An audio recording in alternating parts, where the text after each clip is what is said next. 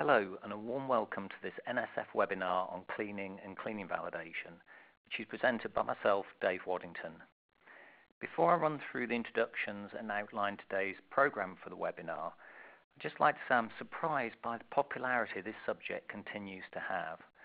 I last presented on this topic back in June of this year to the NSF alumni meeting, which was held here in York. And that meeting generated a huge number of follow-up questions and interest in the subject, which I was quite surprised by. And similarly today, we've got 135 participants on the line from around the world, so we're globally represented today. So thank you for all taking your time out and joining me for this webinar. With that in mind, we've muted the lines for today's call to ensure smooth running. And unfortunately, we won't be able to have any follow-up questions during the actual webinar itself. But if you do have any questions, then I'll provide you with an email address and a link at the end of the session so you can contact me directly.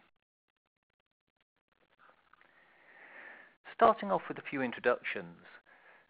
Most of you will be familiar with NSF Pharma. We're a leading GMP consultancy and we deal with training, both external training, public courses and internal training. We also provide auditing services and consultancy services. But I won't dwell too much on our offerings. So an introduction to myself. Hopefully many of you on the line will know me. Dave Waddington, I'm a director here at NSF Health Sciences. I joined NSF just over 2 years ago, back in July 2017. And I'm pleased to say today is my first ever webinar for NSF, so it's a new first for me, which I'm really excited by. Just a bit of background about me. I'm a chemist. I've worked in the pharmaceutical industry since 1986. I'm also a qualified person, and you'll see there listed below some of the areas of my sort of interest and expertise. Cleaning validation's one of those areas which has really followed through with my career. So back in my early days of working as an analytical development scientist with, as it was, Beecham Pharmaceuticals, who became SmithKline Beecham, I worked in a group that supported new product introduction. And as part of that operation, we looked at each of the new compounds into our facility and we established cleaning procedures for them and carried out some of the evaluations to make sure those products were safely cleaned off of our equipment. Interesting thing about today's presentation, and as I reflect from when I presented before at the QP alumni meeting, is a lot of the issues I'll be running through today from what the regulators are seeing are actually nothing new. They're not new issues that have come about because of more recent changes. A lot of the issues we're still seeing are some of the basic challenges and basic issues around cleaning validation. So looking at the content of today's webinar, when trying to set up a program, I was looking at options for the ways I could present this, and one of them would be to simply run through what are the current European, US and maybe PICS requirements for cleaning and cleaning validation. And whilst that would be interesting, I thought it would be more interesting to actually see, well, what are the regulatory observations that are coming up at the moment that continue to hit industry, so therefore they're continuing to present us with a bit of a challenge. So I've taken a look through some recent findings on basic cleaning issues, both from the European and the US perspective, and taken those from the publicly available information. Now, one health warning here is that that information is often redacted and restricted, and we're only seeing, if you like, worst case reports from warning letters or European non-compliance reports. Having said that, it still builds an interesting picture and pattern. I will then, for those of you that are fairly new to the subject, also reflect on the changes particularly to the European guidance, the GMP guidance that happened a few years ago, and particularly the changes to chapters 3 and 5 in Annex 15, and just answer a few questions around that. And then finally, I'll just reflect on what I'm calling QP considerations, but they're really sort of quality considerations around cleaning validation and cleaning validation programs. At the very end of the presentation, and this webinar will be made available on the NSF portal, I've pulled together several pages of references and guidances which, for any of you which want to look at further reading, it will hopefully give you a good source of reference there. So let's have a look at the sources of data that I've used. So I've actually trawled through 20 months worth of data, which runs from January 2018 to August 2019. And I've looked, as mentioned earlier, at two key sets of information. So this is looking at the UDRA GMDP non-compliance reports and the FDA warning letters. And out of the European reports, there were 22 reports published over that period, and 12 of them include areas relating to cleaning and cross-contamination. And similarly with the FDA warning letters, 79 reports published and 20 directly relate to cleaning and cross-contamination.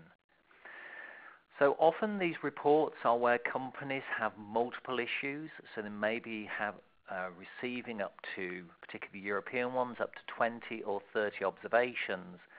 But cleaning does feature in quite a number of those where there is deemed to be sort of lack of overall control within the PQS.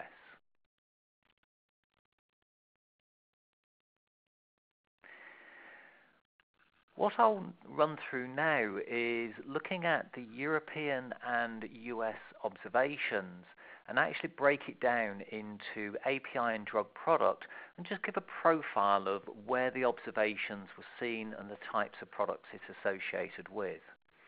So on each of these tables I'll present, you'll see the authority, which is on the left-hand side there, and these are obviously European inspections, and the site locations. So where we're looking at APIs, it's not surprising that a large number of the observations are in China and India, and that's driven by the fact that the majority of the inspections are in China and India.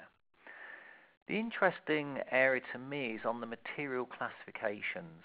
So some of the recent findings around APIs tend to focus more on those potent materials, those beta-lactam antibiotic type products. So 2/3 of the observations or the findings there have been around chemically potent or what may call sort of those special compounds.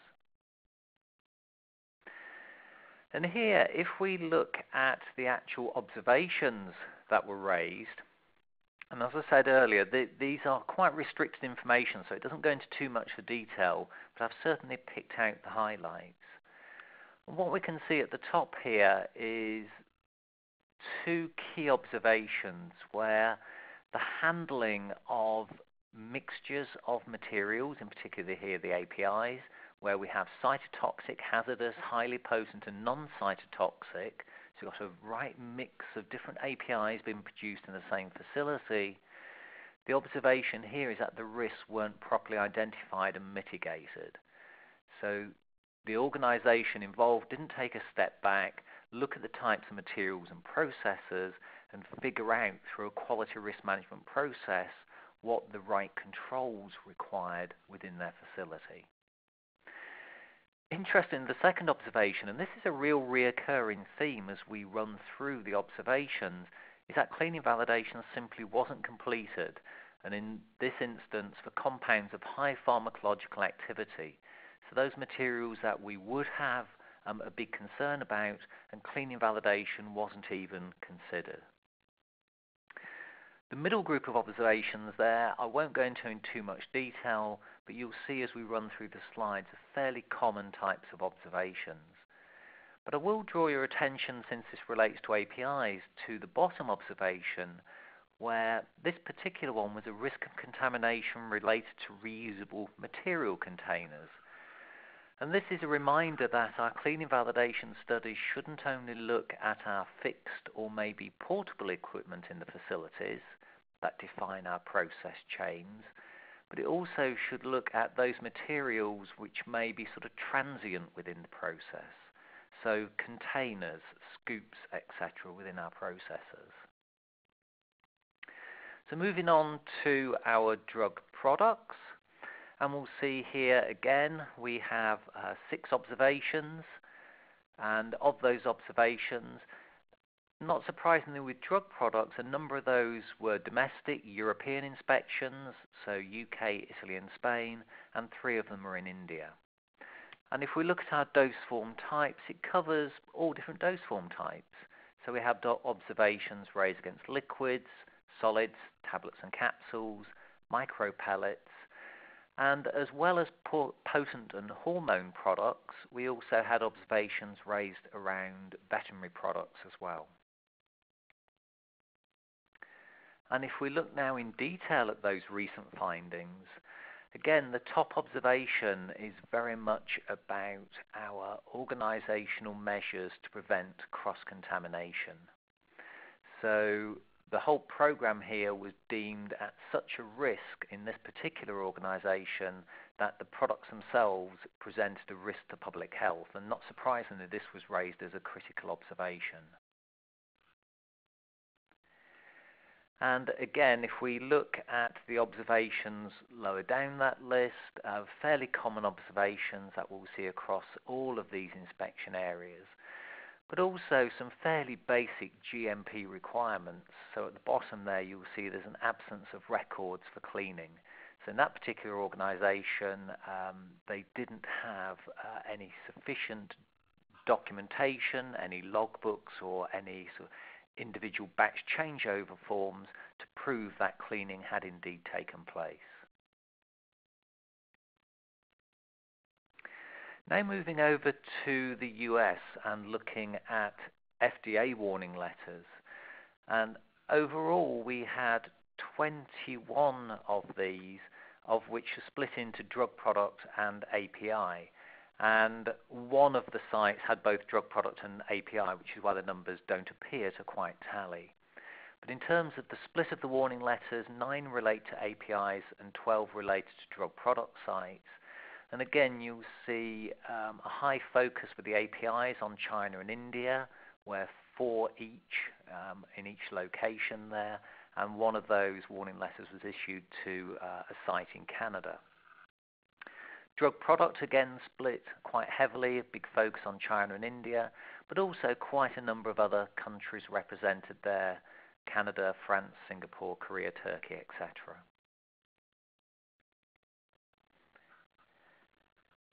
So just looking through the observations again, and what you'll see here is the observations that the US are finding and reporting within the warning letters are very, very similar to the observations which are seen from a European perspective.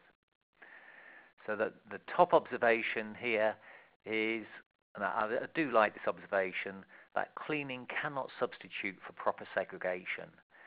And this observation was highlighted at an API repacking organisation who were taking materials in and they were repacking and relabeling those materials, and they had quite a wide-ranging mixture of materials they were handling, running from some potent sensitizing materials through to some fairly standard APIs. And it's that high-level reminder that if we are dealing with potent or sensitizing materials, we have got to look at appropriate containment, and we have to design our facilities with the appropriate segregation, and maybe even separate facilities are required for certain operations. The next 2 observations are quite interesting, and this is where companies actually put in place cleaning validation programs and actually had quite good evidence of carrying out cleaning validation studies. However, when they set up their programs, they didn't take a step back and think about the total manufacturing chain or all the pieces of equipment which were involved in these processes. So, for example, the 3rd observation down, the organisation selected an API for the cleaning validation studies, which was fine. It was the worst case. It was the hardest to clean. But unfortunately, that particular material used 11 pieces of production equipment out of a total of 16 pieces of production equipment. and the other 5 pieces of production equipment we use for other products and other processes. So what the company didn't do here is look at, okay, well, in those 5 additional pieces of equipment, what were the next worst case materials that run through them, and how should we evaluate those from a cleaning validation perspective? So I guess it's a reminder here that where we use science and sort of risk-based approaches to look at our worst case scenarios, we still do have to look at the different equipment types, different equipment used within our processes, maybe different contact surfaces, and figure out which are the best materials to challenge those with to make sure the cleaning process is adequate. The 4th observation down here is also an interesting one, where the organization used multiple different solvents, and those solvents were used in the cleaning processes themselves as the cleaning materials. But what the organization didn't look at is the potential for solvent carryover from one drug product to another. So for example, if you have a higher risk solvent, then they would look for the residue of maybe an API or a process intermediate within the solvent, but they wouldn't necessarily look for the solvent residues themselves. So again, for any of you involved in APIs or auditing APIs, it's another interesting area to look at. So looking at a few other observations relating to APIs, the top observation here is just a fairly basic requirement of validation, that this particular organization were carrying out their cleaning validation studies, which were subsequently reported, and I don't believe there were too many issues with the subsequent report. But in this instance, they actually shipped and supplied the product to the US market before actually completing the full validation study and reporting the data. So they didn't have appropriate controls over the validation process itself to prevent batches of product being released into the US market. The next observation is fairly familiar to the one I highlighted in the European observations, where cleaning was simply not documented between runs. So some fairly basic observations been highlighted here, as the observations at the bottom where equipment tagged as clean, even though it was pretty obvious from visual examination of the equipment that it was encrusted with residue. So it's looking at the appropriateness of the cleaning process and what checks are put in place and how thorough are those checks. And the bottom observation is fairly similar there, where material residue was observed in the bottom of a vessel which was reported to be clean. So some fairly basic GMP failures there. If we look at the drug product and some observations that were found in warning letters here, top one's an interesting one. So cross-contamination measures associated with beta-lactam penicillins. This particular organization did have segregated separate facilities, but they still within their facilities had some common services or common personnel who moved between those facilities. And it was really a lack of controls here that were placed over the movement of people and materials between those two facilities, even though they were based about a quarter of a mile apart from each other. The bottom observation is an interesting one because this relates now to residual disinfectants. And again, similar to talking about residual solvents, the cleaning validation program shouldn't just focus on the API or process intermediate or drug product. We also use cleaning aids, one of which may be disinfectant. And in this particular instance, the HPLC chromatograms for those residual defectants showed significant peaks. And there were similar to cleaning agent, but a failure investigation wasn't carried out. So the company didn't recognise the fact that these peaks could have been the disinfectant and didn't quantify it and take it forward sufficiently. The final observation highlighted here is quite a comprehensive one. And again, I think when you look through this observation, it really just shows a lack of forethought on how we are going to design our cleaning validation studies. The organisation involved had continued to manufacture despite not having appropriate studies in place. The cleaning and disinfectant challenges or checks were limited to visual examination only, so there was no residual chemical determination applied. And it didn't actually document appropriately the cleaning method and the cleaning protocol and the cleaning validation protocol. So what were the rinse times? What were the hold times of equipment prior to switching over? And a fairly basic one, which keeps on being reported, is where results fail specification, so they're higher than the acceptance limits, and either that failure isn't recognised, so there's no investigation carried out, or it's just not commented on or not appropriately commented on. So where a limit is failed and the justification is, well, it's acceptable, with a poor scientific justification for why it's acceptable.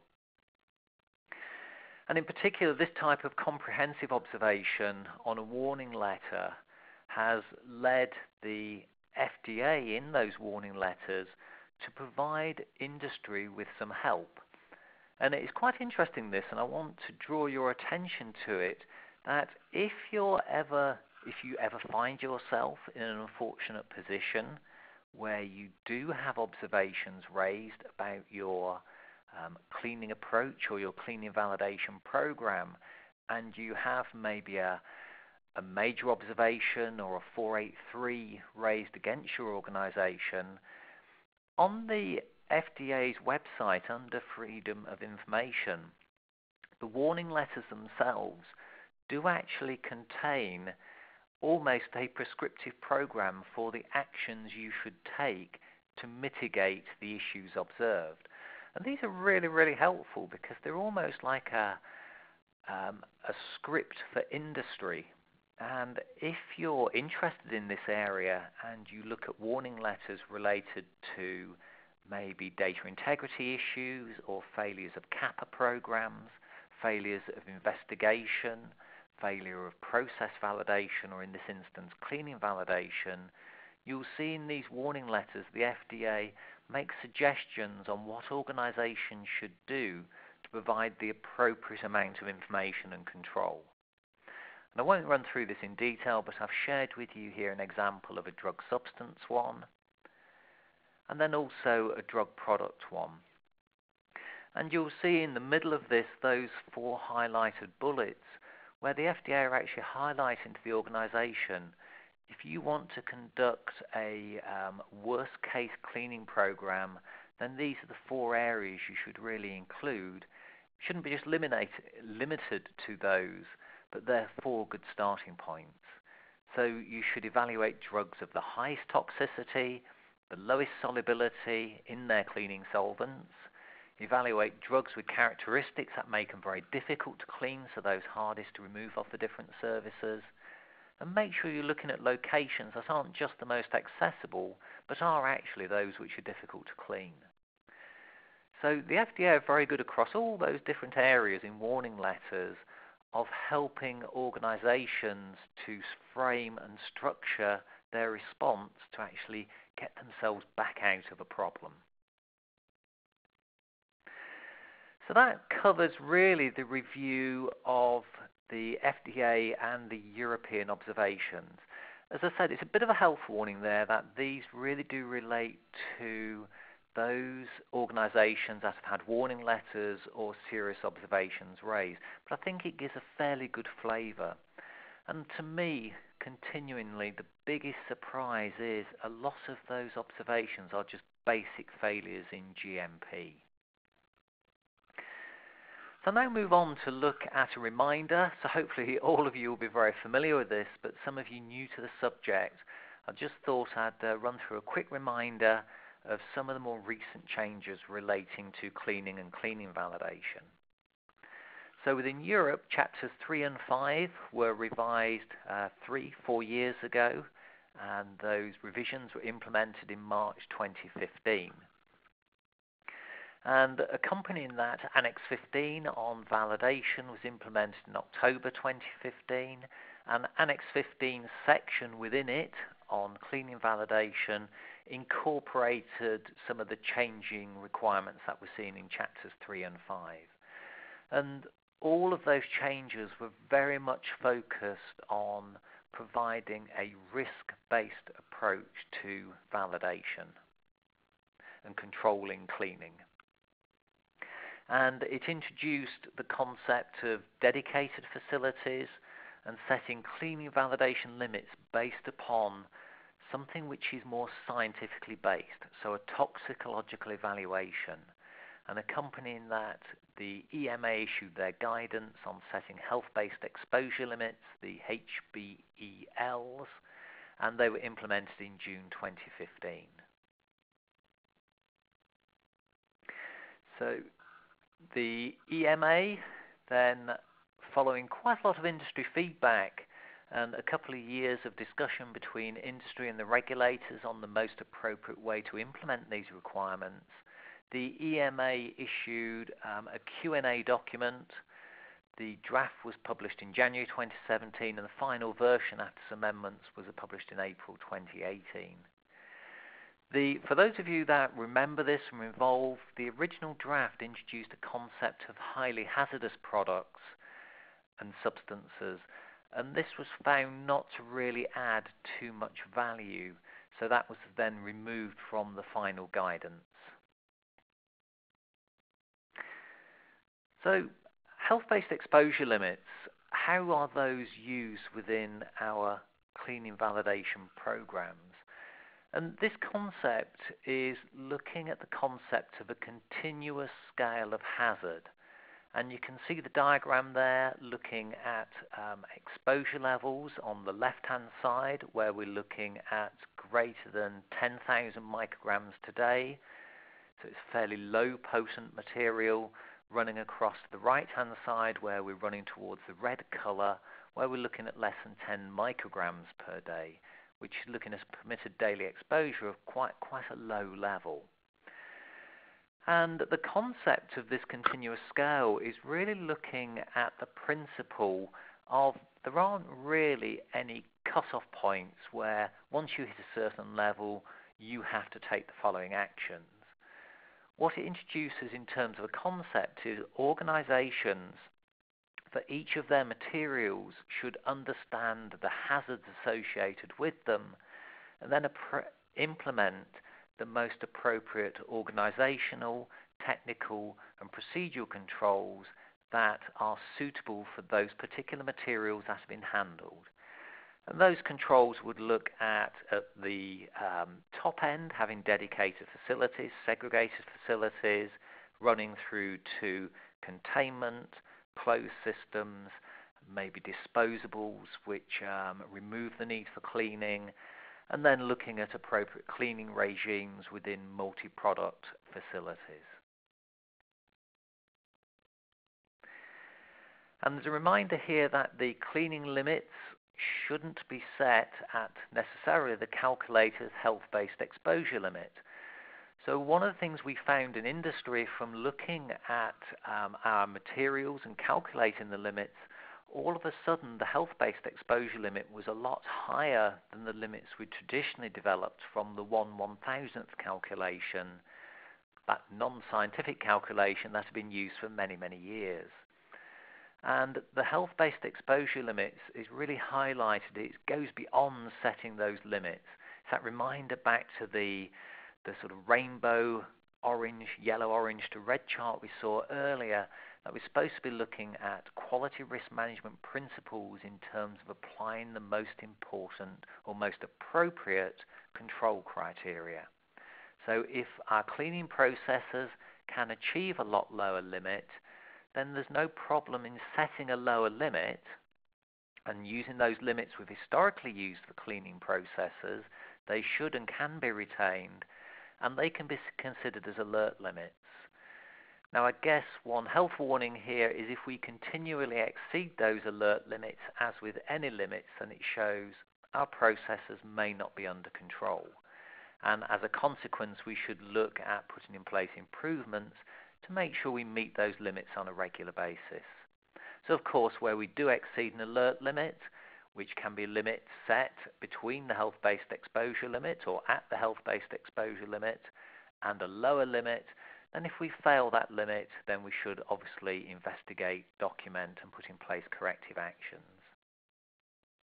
So just taking a bit of a step back, and it's one of the questions that's been asked on quite a number of occasions, is why did we actually need this new guidance in the first place? And I think one of the challenges, if you sort of wind the clock back 10 years ago, is the guidance that was in place at the time may actually have been quite restrictive in some cases, and residual levels were calculated on a nominal calculation of 1/1000th, and it didn't really take into account the toxicological and pharmacological nature of the materials we were dealing with. That's really important where we have a material which can be a sensitizing type material or a cytotoxic. And some of those materials may historically have unreasonably been forced into dedicated facilities when actually there are other approaches in terms of containment which are quite appropriate and successful to use. And of course we have a whole other area here looking at IMPs and how we deal with IMP products. So as mentioned, the new guidance did bring in a science-based approach to setting our limits, and that was based on the permitted daily exposure or health-based exposure limit. And that limit takes into account not only the nature of the material, but also the administration route. So if you're dealing with the same API in a facility where you may have, for example, creams and ointments or liquids, and a solid dose product and an injectable product, you could have different limits set according to those different formulations and processes and routes of administration. So the final area I'm going to look at, I've called it QP considerations, but this should really be just looking at the general quality considerations. And what are the areas which I guess the agencies are seeing where we trip ourselves up in industry?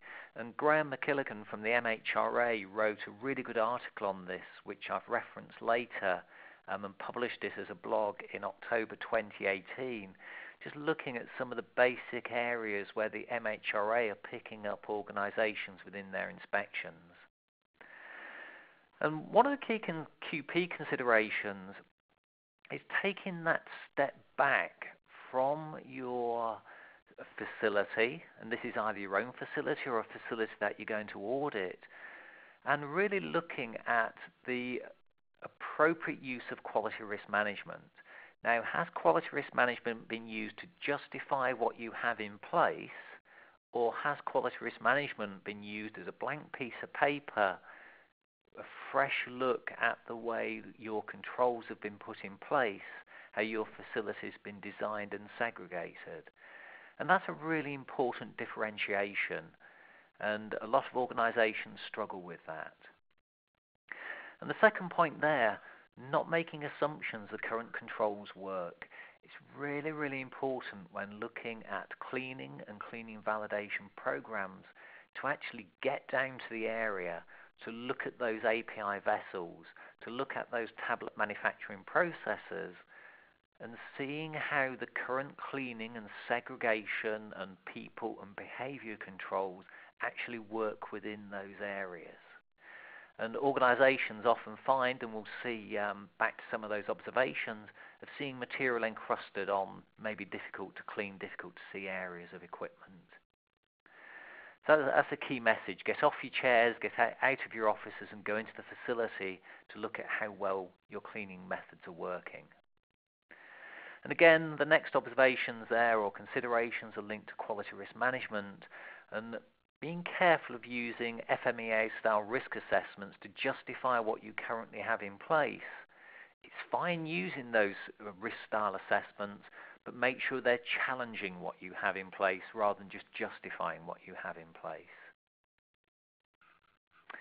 And obviously the results of these assessments, the QRM program, should actually determine the organisational technical measures that we need to put into place. And quite often the agencies are seeing that cleaning validation is not supported by sound science. And some of those areas of failure are areas like not dismantling all parts of equipment that need to be dismantled. So not breaking equipment down, removing seals, cleaning those areas and checking them before reassembling those particular pieces of equipment. One big area of discussion and debate is looking at some of those key variables for the cleaning process itself, particularly where we have manual cleaning, and looking at the reproducibility day-to-day between different operators over a prolonged period of time for those cleaning processes. And also, as organisations, do we do a 3-clean study?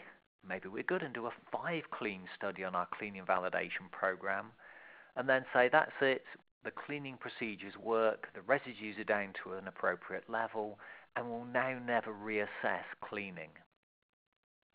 So what do we need to do as we do each product changeover to show that the cleaning has been effective? Is it just visual examination, or do we need to do some sampling and testing? So that really brings me to my sort of final summary of the common issues. And as I said at the start, a lot of these issues have been very common now within our industry since the 1990s. So the key observation here and the key finding, and certainly where organisations get themselves into the most hot water, is our basic facility design and its operation to prevent cross-contamination. Obviously, cleaning validation, the inadequacy of the process, but a lot of it is down to lack of documentation, be it in-process cleaning tags or cleaning records, cleaning logs, and looking at evidence by the contamination we actually see in the facility itself.